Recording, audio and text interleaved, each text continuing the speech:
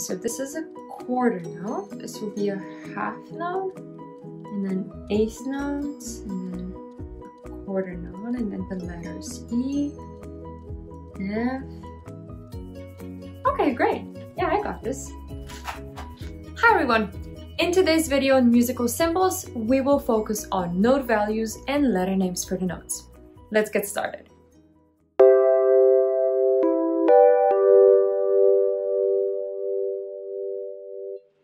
Musical notes are used to notate the duration and pitch in music. Together with the rests, they create rhythm, melody, and harmony.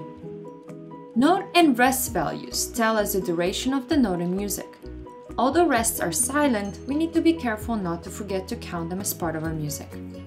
Letter names are the musical alphabet that we use to determine the pitch of the note.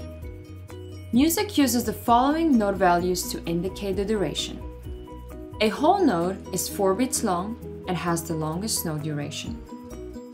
A whole rest corresponds with the whole note in its duration and it lasts for 4 beats. A whole rest looks like a hole in the ground. A half note is 2 beats long and is half duration of a whole note. A half rest works just like a half note and is 2 beats long. A half rest looks like a hat.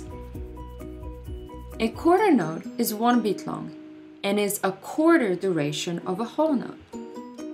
A quarter rest works just like a quarter note and is 1 beat long. A quarter note looks like a letter Z or a lightning strike. An eighth note is 1/2 of beat long and is 8th duration of a whole note. An eighth rest works just like an eighth note and is 1/2 of the beat long. Eighth rests look like number 7. If you're still confused, you can think of note values with the help of a circle, a pie, or a pizza. Imagine a whole note as a full circle which has 4 beats. When we cut the circle in half, we create 2 equal parts and each part now has 2 beats. These are our half notes. We then cut the circle again and get 4 quarters of the circle. Each part of the circle now represents a quarter note which has 1 beat. We continue cutting the circles to get smaller parts and these are now our eighth notes. Each eighth note now has 1/2 of a beat. We can continue cutting to 16 notes, which are 1/4 of the beat long.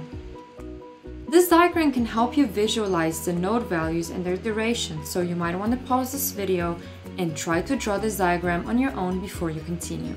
Let's now move on to the musical alphabet or the letter names for the notes. Notes are indicated either on the lines or in the spaces of the staff. The position of the note on the staff indicates the pitch of the note. For example, the note on the first line will sound lower than the note in the third space. In order to name the notes with the letter names, we use the first 7 letters of the alphabet: A, B, C, D, E, F, and G. The letter names indicate notes in an ascending order from low to high. After the final G note, the sequence begins again. Sometimes we need to notate pitches that are too high or too low to fit on the staff. In that case, we use additional lines that are slightly longer than the note head. These lines are called ledger lines. Let's name the notes in the treble clef. We note that the note on the second line of the staff is a G. When we try to name the note above G, we are at the end of the alphabetic sequence, so we go back to the beginning. Therefore, the note above G is A. The note above A is B. Above B is C. Above C is D. And above D is E. What is the note on the top 5th line? You're right, it's an F. When reading the notes that are indicated below G, we read letters in reverse alphabetical order. The first note below G is F. Below F is E. Below E is D.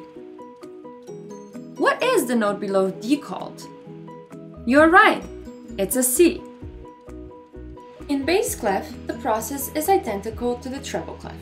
The only difference is that the identified note is now F, which is located on the 4th line of the staff. From F, we move up to a G, and above G we have A. We can continue with this process higher on the staff and onto the ledger lines.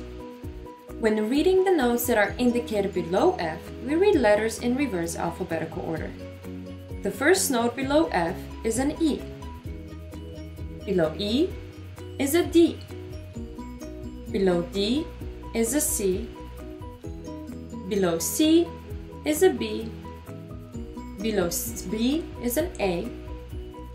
And below A is a G. What do you think that this note on the legend line is called? You're right, it's an E. Congratulations! You can now identify different note values and name the pitches with letter names. You're on a great path to become a confident music score reader. Enjoy practicing!